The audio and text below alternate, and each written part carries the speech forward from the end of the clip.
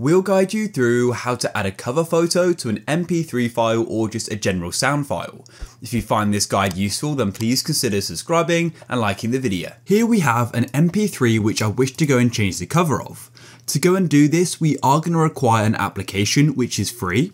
So go and open up a web browser, and then all you need to do is go to a search engine and go and search for MP3 Tag, just like so.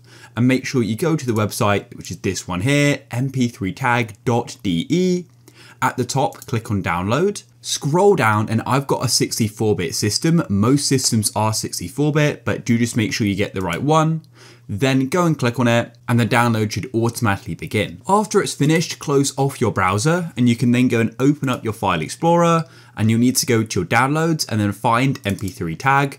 Double click on it, and we'll need to go and install it. After you finish installing it, go to the bottom of your computer and click on search and type in MP3 Tag, just like so. This one here, go and click on it. Next, go and find the MP3 file you want to change the cover of, and then go and drag it in just like so, and there it is. And then go and click on it like this, and go over to the left here, and you'll go and see this sort of cover icon. Go and right click on it and press on add cover. Now you need to go and find what you want the cover to be. Once you've found the image you wish to use, click on it and press open, and as you can see, there it is.